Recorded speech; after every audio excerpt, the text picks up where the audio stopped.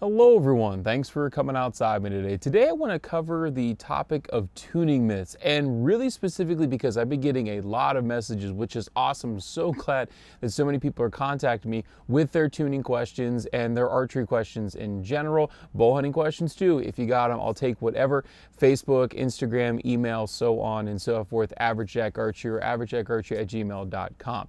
But when I tackle today 5 really prevalent tuning myths that are going on right now. It's the beginning of June. People are starting to buy new bows, or maybe they're getting new strings on their old bows, and they kind of are starting the tuning process over from scratch. And I want to address some of the biggies that I've been coming across and I've been butting heads with for years. So without further ado, let's get started. Tuning myth number 1, center shot. Never in the history of owner's manuals has any manufacturer told you to line up the center of the cam with the center of the string, the center of the grip, or whatever to line up your center shot. That is absolute malarkey. I don't know why. I don't know where it started.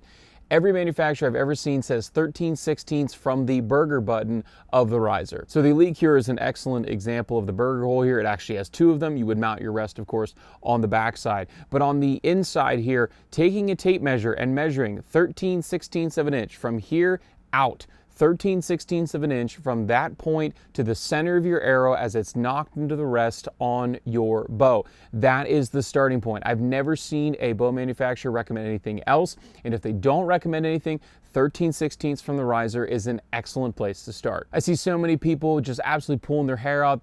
Their arrow doesn't line up perfectly with their stabilizer. It doesn't line up perfectly with the cams, and actually the cam's the bigger issue, but stabilizer mounts and stabilizer bushings, they're just drilled and tapped. They aren't a particular part of the bow that could be drilled and tapped perfectly, and a lot of stabilizers aren't perfectly flush on the back end either, and so sometimes it will be just canted off. Most of the time it's not, though. Most of the time it is going to be flush, but leveling it off with the stabilizer as you look down, you knock an arrow and you look down and you see it's not sitting perfectly level with your stabilizer. That's never been a tuning method of ever with any bow manufacturer that I've ever seen. Some older bows, like the older Hoyts, actually the stabilizer bushing is offset on the side of the riser. It's actually meant to be over there to offset all of the weight with those lightweight carbon risers once you've bolted on your rest and your sight. So going with the stabilizer down the middle is just malarkey. Get over it. Same thing's true with the cam system. If we actually take a peek here at this Elite Energy cam, we can see that it is not actually lined up in the center of the V of the limb cut.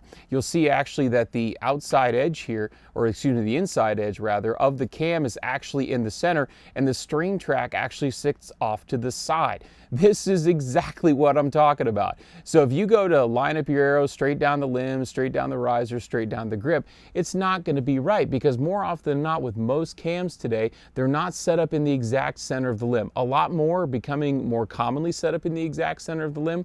But if you have an older bow, 2016, 2015, 2014 and older, it's a very good chance that just like this Energy 35, that the cam is actually offset inside, whether it's a solid limb or a split limb bow. It's quite often offset, shimmed over, and the string track sits proud to the outside of the riser, which means that 13/16 of an inch becomes even more paramount. Myth number 2 that's becoming really prevalent more and more in the past few years is people really trying to focus in on their arrows, the spine of their arrows, the dynamic spine of their arrows, how they're tracking in flight, so on and so forth, and they're forgetting to understand how their bow works. If you have a local shop in your area and has a good bow technician, it's a pretty good shot that he or she knows how 6, 7, 8 different cam styles or more, if they've been around long enough, know exactly how they work with their yokes, if they have them, floating yokes, fixed yokes, binary cam system, single cam systems, and all the little ins and outs and intricacies that all those different bow styles have to offer from every different manufacturer. That is the important thing for you to figure out and jot down, write down, and memorize first. For example, I'll keep using my Energy 35 here. My Energy 35 is really picky on the axle to axle length. 34 3/4 inch is the manufacturer's spec, and I've found for every 1/16 of an inch over, so if it comes in at 34 3/4 plus a 1/16 axle to axle, I lose 2 to 3 pounds of peak draw weight. Now that's not every Energy 35, but that's my particular Energy 35. So if I don't have that axle to axle length and brace height dead nuts on, I'm losing that poundage and I'm losing efficiency. And a 1/16 of an inch with how much your string and cable can stretch, that's nothing in string and cable stretch land. That little bit of movement, 2 to 3 pounds of peak weight, now your arrow flight is garbage and your tuning is totally different. It's so important for you to understand the intricacies of your bow, your can system and style, and really figuring out how that works long before you start trying to figure out the optimal spine, dynamic, and all this nonsense. I want to backtrack. It's not nonsense. Understanding arrow flight and dynamic spine and all this sort of stuff is definitely incredibly important, but it's only half the equation. Remember, this is the thing with all the giant moving parts that actually shoot the arrow down range. Understanding this first is more important first than understanding your arrow. And real quick, I can hear naysayers already. Well, the arrow's the thing that hits the target or does the killing in the whitetail woods. And you're 1000% correct. There's no denying that. But when I go to get my car inspected, the mechanic checks out the brakes and the tires and all the other giant moving parts that are really important. And the thing that keeps me alive, the seatbelt, they never check once. So again, moving parts, a lot of intricacies, string, cable lengths, axle to axle, brace height, draw cycle, blah, blah, blah. It's very important. Big tuning myth number 3, and this one gets stomped out if you go into forums and on Facebook groups and that sort of stuff, but the shop already tuned my bow. No, the shop put the bow in spec for you. They can pull out a piece of paper, and actually some bow companies, I believe Obsession was the latest to do it, will shoot a bullet hole through paper at the factory. That's all well and good for whoever that guy was or gal was that shot that bullet hole. But for you, each and every bow setup and each and every shooter is different with that bow setup. You're the one that has to tune it. I know if you bring me a bow into the shop, either here in my basement shop or at the shop I work at downtown, if you bring me a bow, I'm going to put it into spec. So again, 13/16 from the riser, cams are going to be in time, your knocking point's going to be in the right place, going to put the peep in the right location for you, make sure your draw length and peak weight are what you want, so on and so forth. But when it comes to actually tuning it, because you're the one holding it and you're the one doing all the shooting, that's where it has to be. Your shop can go shoot bullet holes all they want. It's your bow, it's your setup, you have to tune it to you. So reason number 4, which has come around in the past 1 to 3 years predominantly, but it's a big problem that a lot of people have been messaging me about recently, and that is finding the exact knocking point where your D-loop's going to go on your string by measuring off the cams or the axle to axle length. Again, going back to number 1, this is something I've never seen a manufacturer actually recommend in any manual or talk to any rep that I've ever heard from. They've never said, yeah, measure off of the bottom here of the top cam and measure off the top here of the bottom cam, find that distance, split the distance, and that's where your D-loop goes. I've never heard such a thing. And that's actually why I have this rubber band here. So this Energy 35 is a prime case and example for such a method. The top cam and the bottom cam are exactly the same. So the bottom cam and the top cam both have this hump here that's on the leading edge or coming into the riser here. So I took a tape measure and measured from this point here to the other peak over here, and I got 30 inches dead nuts. So took 15 inches, which is right in the middle, and then I stuck this rubber band here at that 15-inch mark, which you see is nowhere near the knocking point. Your knocking point should be established in a 90-degree angle from, again, that burger button hole, 90 degrees back to the string. If you have a single cam bow, you can actually get away with being maybe like 1/8 of an inch higher. This actually be 1/8 of an inch higher here where my D-loop currently is. But notice here where this rubber band is. Look how low that is. And actually most of the people that have been messaging me have said, yeah, I've tried the measuring off the cams or measuring off the axles, because that's also a good fixed point, doing that half, cut it in half and see what happens, and I'm getting a really low tear. Well, of course you are, because your knocking point is incredibly low. Look how much lower that is. It almost is touching the shelf.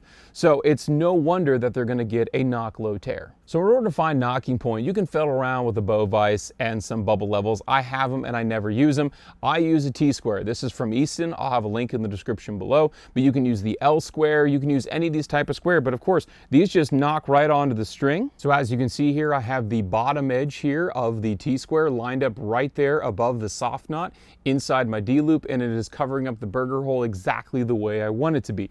That's how you find your knocking point. To further add to this point, mentally, this only really works with a binary cam system where both the top and bottom cam are the exact same. So what about like Hoyt's cam and a half system that they used for absolute decades? What about PSE's different cam systems that they use for absolute decades? What about here on this Elite Cure? This is a binary cam, but look, this cam here, shaped like this, notice it? Versus the top cam here, which has that teardrop shape like a typical Elite cam has in the past. Where's the symmetrical point here? Mark off the axles. Again, if I mark off the axles, I didn't put a rubber band on this one. It comes right down here to the bottom leg of my D-loop. Again, a solid 3/8 to a ½ inch too low, and that is atrociously low. So do yourself a favor, invest in the 10, 12 bucks, whatever it is for that Easton T-square, and you'll always be able to find a perfect knocking point and that perfect level each and every single time. Number 5, and I probably am just as much to blame as every other guy on YouTube, but shimming cams. Shimming of cams is like the 10th thing down on the list when it comes to bow tuning of what you should resort to when you're getting a tear that you can't get rid of. Depending on the type of bow you have yoke tuning, you have torque tuning with your grip, you have possible fletching clearance issues, your rest is out of center shot, maybe you're shooting the wrong spine, maybe you're shooting underspine, overspine, maybe your cams are out of time. There are so many different things that could be going on with your bow long before you ever have to shim, and particularly the grip. And I harp so much on grip because it seems like it kind of gets tossed to the wayside for other tuning methods, but your grip has 99% to do with your tuning, because if you are not repeatable and you are not doing the right thing, every time your bow is going to react, it only knows to do one thing: rotate the cams, send the arrow downrange. And if you're pushing differently, it's going to go, okay, we're getting pushed this way today, and it's going to force the arrow in a different flexing pattern. You're going to get different tears. So if you're getting a consistent tear that doesn't change, then you probably have a fletching contact issue, or you have some other type of contact issue, or your cams are out of time and you can't overdo it out of tune bow. You just can't do it. If you've exhausted every option, like no matter how much pressure you put into the grip one way or the other, you've tried a litany of different arrows, underspine, overspine, you've tried different rests, you've tried moving your rest way out or way in, so on and so forth, and you still can't get it, then you can go ahead and start shimming. Shimming is not a very easy process for you at home or the bow shop, and I get a lot of people that say, my bow shop doesn't want to shim. I'm like, yeah, I kind of agree with your bow shop. It's like the last thing on the list that they want you to try. Now, they're probably not going to tell you to try all the things that I just suggested, and if you want a full list of things that I just suggested, please, again, Facebook, Instagram, email, averagecheckarchery@gmail.com. I'll be happy to troubleshoot anything and everything with you. I live for this kind of stuff. But it's down on the list. It's so far down the list for that bow shop, and it takes hours and hours of work. And in the end, if you're still screwing around with your grip, it still might not fix your problem. So if you are able to go to the bow shop and say, and bring your sheet of paper and say, listen, I tried this. Here I tried a different grip. Here I tried a 400 grain point on a 500 spine arrow, still didn't work, or vice versa, 100 grains out of a 200 spine arrow, still didn't work. Then they're able to say, okay, you got us, we'll help you shim the bow. That's the only way to really get it done. If you really want to do it yourself and have the press and everything, go for broke, but your bow shop's not going to do it, because they know what I know, at least the guys that have been around a long enough time, know that there's about 15 different things that you at home need to try first before they start swapping shims and doing all that sort of stuff. Now, certain bows like Matthews with the top hat system, that's a lot simpler. That's just putting the bow in a press, pulling out the little screws, popping out the axles, super easy, flipping the top hats around. But if you got a Hoyt, Elite, PSE, a Prime, or anything like that where you do have actual shims, you got to pop the axle out, pull the whole cam, and then fiddle fart around these little shims. That's a lot of work, and it's very time consuming. Matthews guys have it pretty simple, but for the rest of the bow industry, if you want it shimmed, expect to do the other things on the list long before you get to that point. All right, so I hope that helps lead people down the right path of tuning, what steps they should take to start and to end, and hopefully avoid some of these absolutely massive speed bumps along the way. But if you feel like I still left you with questions, or you have just other questions that don't pertain to these 5 things, once again, please follow links in the description below. Hit me up at Facebook and Instagram, AverageCheckArchery. Send me an email, averagecheckarchery@gmail.com, or leave a comment here on YouTube. I get back to everybody here on YouTube that has a pertinent question. If I can read it, I'm going to respond to it. I absolutely love doing this stuff for folks. So that's all for this video. I hope you're able to get outside, enjoy the sport of archery hunting if you so choose. Definitely enjoy God's beautiful creation, and we'll get to see you next time.